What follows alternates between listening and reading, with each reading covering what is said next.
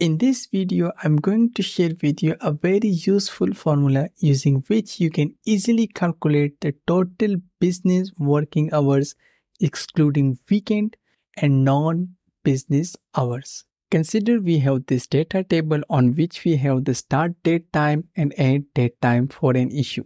On the first example, issue has been arise 1st August 9:25 am and on the same date they resolved on 9:46 am. In this case, the total working hour is 20 minutes only.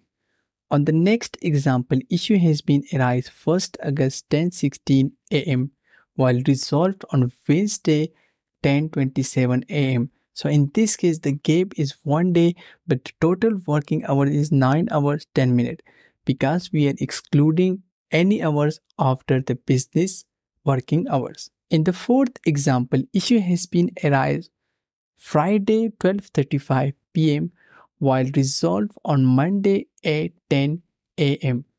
In this case, our total working hour is 4 hours 35 minutes. We are excluding Saturday, Sunday as well as outside our business working hour. Now I will explain the parameter of this formula and how you need to use this formula on your own sheet.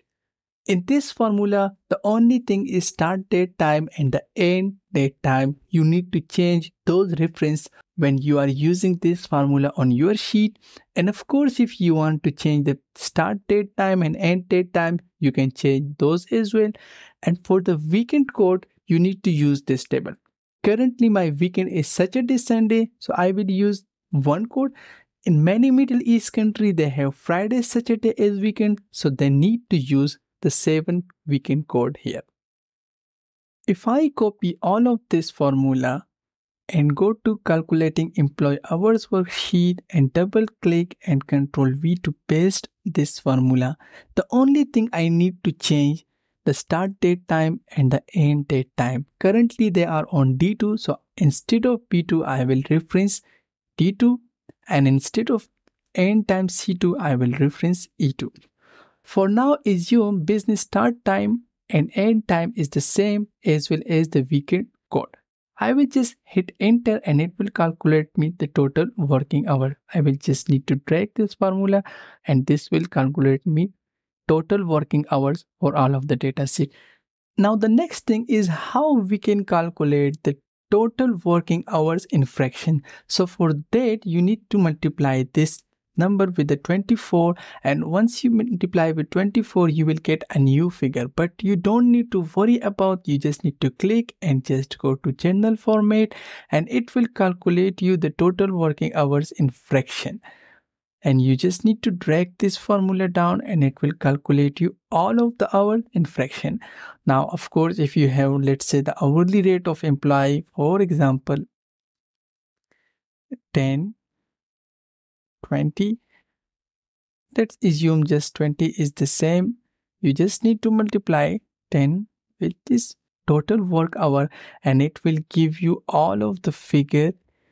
Let's say in currency, the total work hour amount. So this is how you need to use this formula on your own sheet. Not only this formula you can use in Excel, but you can use this formula on Google Sheet as well. If I just remove the 24 for now and copy this whole formula, go to the Google Sheet, I will just need to do the same step. Double click, Ctrl V to paste the formula. The only changes I need to change the reference. For now, I will change the D2 to B2 again, and the end date time is C2. I will hit enter and it will calculate me all of the result. Of course, if you want to calculate the total working hour, you just need to multiply this figure with the 24 and this will give you the total working hour, but you need to change the format to number format and it will give you the total working hours in fraction.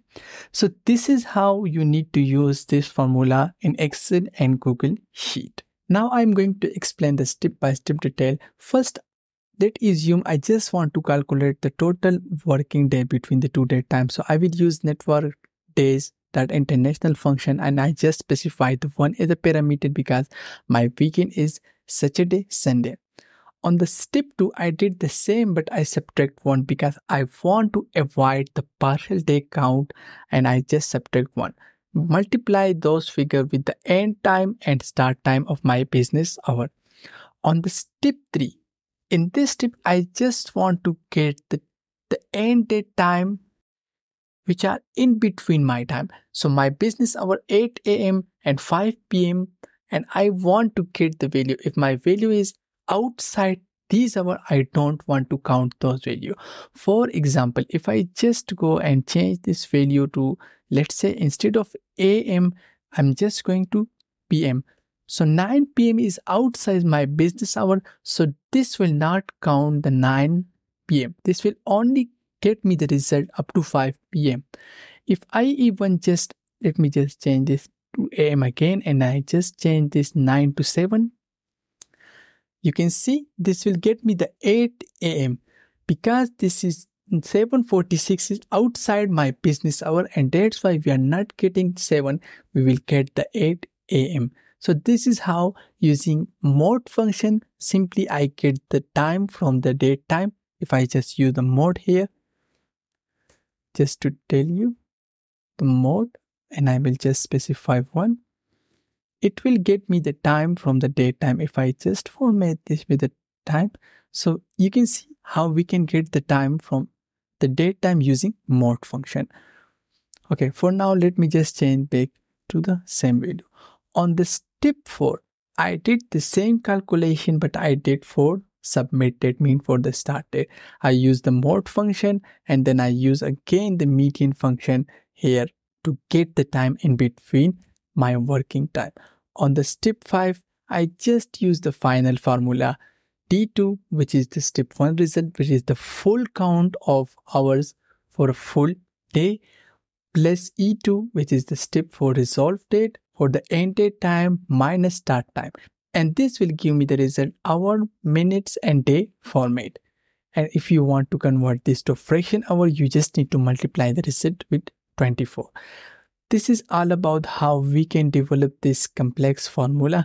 I hope you like this full video. If you like the video, please subscribe the channel, like the video so that I can share more video with you. Thank you so much.